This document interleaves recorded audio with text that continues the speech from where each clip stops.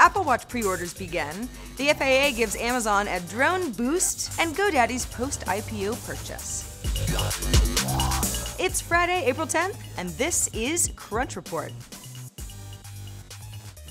Apple's new Apple Watch went live for pre-orders at midnight Pacific time. Did you stay up? I didn't. With in-store pickup or home delivery set for April 24th.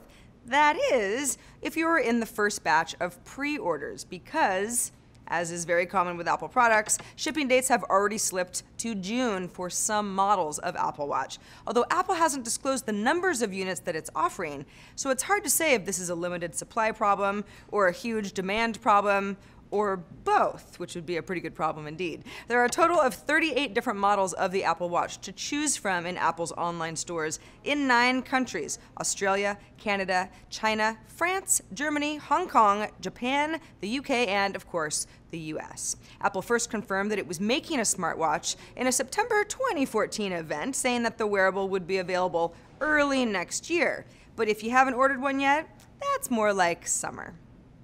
Remember the story about the fake Tinder profile of a woman named Ava? It made the rounds at South by Southwest. She was actually having conversations with matches, but she wasn't a single woman at all. Her questions were just a marketing stunt for a science fiction movie.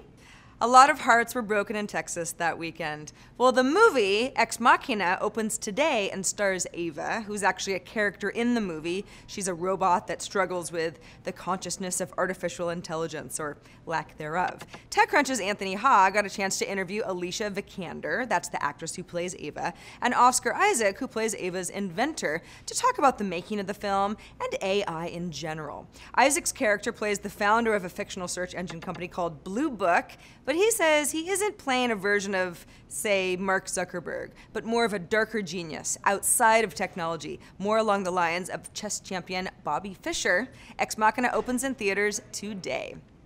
Web hosting and service provider GoDaddy went public with its IPO on April 1st, and today it's closed on an acquisition of Elto. Elto is a startup that connects business owners and other non-technical people to developers who can help them build and improve their web presences. Terms of the deal were not disclosed. Elto's been around a while. It was founded in 2012. It was originally called Tweaky. I think Elto is probably better, and at the time of the acquisition had 25,000 customers who were paying for its services, either by getting ballpark prices for products from project managers or choosing one of a couple of hundred fixed price services that Elto offered. GoDaddy has 12 million small business owners, which is a majority of its total customer base of 13 million, so this makes a lot of sense. Elto will be gradually transitioned to become part of the company's premium model called GoDaddy Pro, which is currently still in beta and designed to help web professionals make more money and save more time. The Federal Aviation Administration has cleared Amazon to test its current drone designs after previously already approving Amazon's petition back in July of last year to test drones last month. But because the company's drone design changed pretty significantly since it first logged an application, it needed to be approved again because sometimes things get caught up in government. The details of Amazon's home-built drone remains confidential, so we don't really know what exactly it asked the FAA for, but we do know that the FAA's rules include restrictions on drones to 55 pounds or less, speeds up to 100 miles per hour, and flight levels up to 400 feet above ground. The drone must always remain within line of sight of the pilot, so it's really not a long-distance solution, at least not under current regulations. Amazon has also been granted a slightly lower license requirement for drones pilots. A private pilot license is no longer required. A recreational or sport pilot license will work too. Both licenses have more restrictions if a pilot would be flying a regular single-engine plane rather than a drone, but they're cheaper and they don't involve medical exams, which the private pilot license does.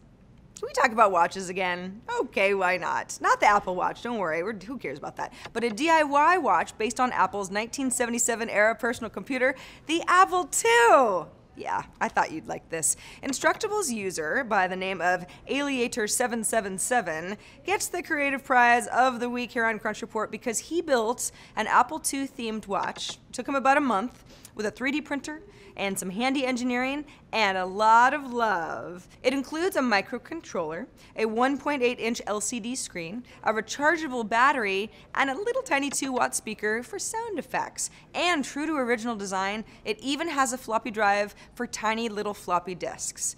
But they don't actually work. It's just for show. Don't get too excited. It does have a rotary knob for navigation and input, though. So if you're wishing that, you'd really should have thought of that yourself, Iliator777 is a cool dude and also released a step-by-step guide along with all of the files and the software that he used required to build your own. Before we go, just a reminder that TechCrunch Disrupt New York is happening on May 4th. It runs through May 6th in New York City. And if you want to join us, you still have early bird pricing, but not for much longer. Tickets at 9 p.m. Pacific time tonight will go up by $1,000. So buy them now while you still can and save some vacation money. And that's the report for this week. I'm Sarah Lane. Crunch Report airs Monday through Friday at 7 p.m. Eastern, 4 p.m. Pacific, right here on TechCrunch.com, and we'll see you Monday.